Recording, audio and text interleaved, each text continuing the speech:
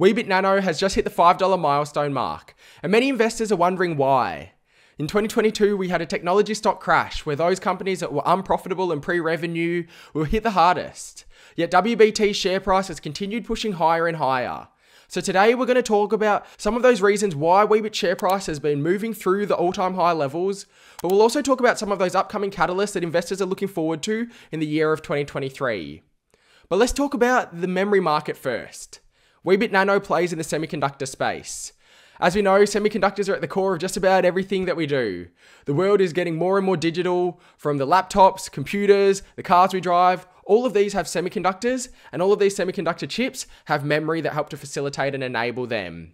Flash memory is the incumbent technology. I'm sure everyone's familiar with the term of flash. However, as technologies get smaller and more complex, new emerging technologies and new forms of memory are going to be necessary to enable this.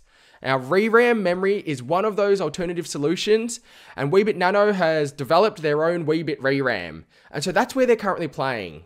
There's a few fascinating reasons why this technology is necessary. First and foremost, as the technologies get smaller, the geometries get smaller, flash memory is inefficient at the smaller technologies. ReRam has been proven to be efficient below 40 nanometers, at 28 nanometers, and there's continued testing as well to see it scale below that.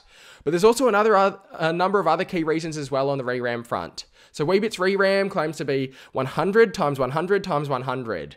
That's 100 times better endurance than flash, 100 times more energy efficient, and 100 times faster than flash. And along with that, Weebit's ReRam is also relatively more easier to tool compared to some of the other emerging memory technologies. Over the past few weeks, as WBT's share price has continued pushing higher and higher, a number of people have been messaging me asking why this is happening and if we can cover it in a video, so here it is. If you want to stay connected and stay in touch, we are providing daily pieces of news and content over on the Instagram. We've just released it. There'll be a pinned comment at the top of this video, so come and say g'day. But a few different reasons why Weebit's share price has potentially been soaring higher. Reason number one has to do with their commercial partnership with Skywater and the fact that it's nearing towards commercialization and volume production of ReRam. So to understand that, Weebit's first technology transfer was to Skywater. Obviously, it's a complicated process, but the first one is the most important, and it really opens up the pathway moving forward for other agreements. What's critical is Weebit's undergoing the qualification process with Skywater at the moment and looking to complete that through 2023. And the technology is nearing commercialization. It's at an advanced enough stage now where on the Skywater website, they've mentioned Weebit's ReRam as a partner, and it means that they can start to offer this to potential customers of Skywater as a solution for their technologies that they're looking to develop out. Skywater has also been established to play a critical role in the United States semiconductor space. They've got a significant customer list, which could be potential customers of Weebit moving forward once volume production gets underway. Reason number two has to do with further fab agreements that might be on the horizon. Of course, to understand the semiconductor space, you can have agreements on two different dimensions, either with the fabs, which are the manufacturing facilities, or directly with customers who are going to be developing their products. If you're thinking about fabs, obviously the first one is the most important. We talked about Skywater is that first cab off the rank. But what's fascinating is ReRam is an emerging memory technology that more and more customers are interested in considering, particularly as the technologies get more complex. Taiwan Semiconductor, the largest fab facility in the world, has announced that they have ReRam that's ready to be offered to customers. And it's also been reported that there's actually a chip in the iPhone 14 which contains ReRam made from Taiwan Semiconductor. But if you think about the fact that all of these fabs have got customers that they want to be able to provide the best solutions and the best technologies for, obviously a lot of the other tier 1 fabs around the world would have sat up when TSMC made that announcement about their ReRam and started to consider what are the other companies out there that have got ReRam near commercialization that we potentially could consider partnering with. This is obviously where a company like Weebit Nano gets into consideration and contention, and it's why there's a lot of potential discussions. On Weebit's timeline for 2023, they've got to focus on signing a deal with a tier 1 fab, which is going to be very interesting to see how that changes the perception moving forward. But obviously, as you sign one fab, as it's been talked about before in the semiconductor space, it's almost like a snowball. It adds further validation. Obviously, you're able to see your technology get into further products, and other companies and competitors out there don't want to be missing out. So if one company in the space gets it, then others will potentially look to adopt or at least consider the technologies that are out there. If you enjoy videos like this, make sure you've subscribed and hit the like button. It goes without saying, I'm obviously not a financial advisor and nothing we discuss is financial advice.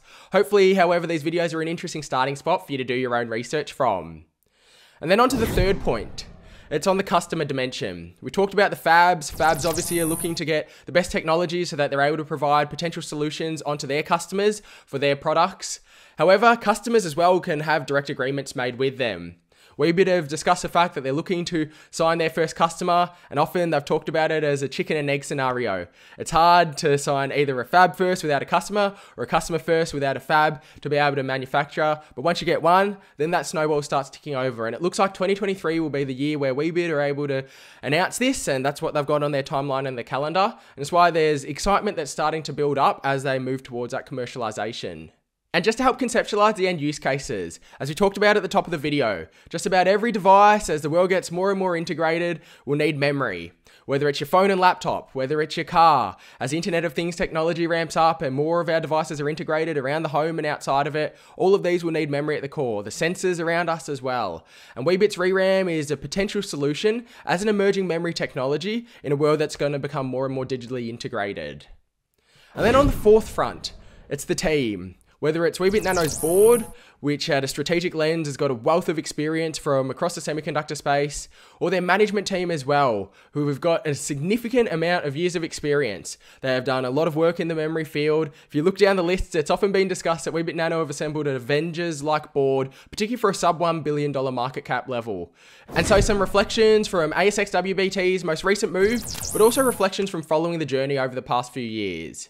As mentioned, if you want to continue some of these discussions, we're now on Instagram, so come and say good day there. The first one is really about the state of the move. It looks like much more of a measured move. It doesn't have that high volume, exuberance and hype in it yet. It'll be fascinating to see where it heads from here, but it does look like more of a measured move. And it's also worth reflecting as well that sometimes you need to be patient. In the semiconductor space, but the broader technology space, these things take time. It often starts as a trickle with incremental developments. And then obviously, if there's adoption, if there's a successful rollout, then you can start to see hockey sticking in terms of whether it's demand, attention, awareness, or just the general ramp up.